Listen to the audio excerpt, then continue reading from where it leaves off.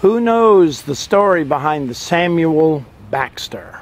I'm here in Fort Pierce, Florida, looking at this big metal boat with this high bow. I say it's metal. You can see where the sheets of metal have been welded into the framework. And you can also see where the anti-fouling paint is. There's zincs placed all around the hull. And you can see where it says, "Do not paint."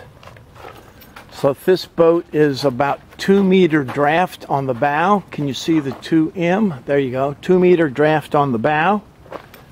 It's got beautiful curves, beautiful lines on the full displacement hull. Looking at these are roll stabilizers. They're not actually active fin stabilizers, but they help reduce the roll or the violence of the rolling back and forth.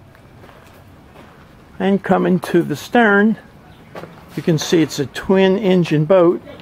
One engine here on the starboard, another on the port, and then a big rudder, single rudder with twin engines.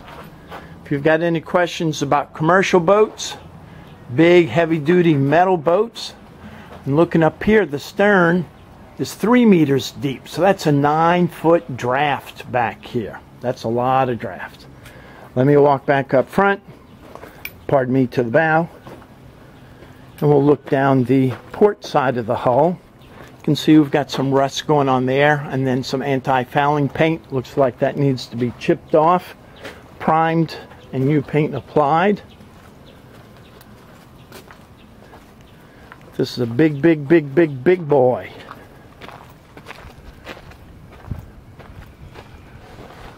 And then you can see down there on the port side. The anchor can either come out of that socket on the port bow or off of the bow itself. There's no bow pulpit. So if you can help us figure out who Samuel Baxter is or was, ask Captain Chris.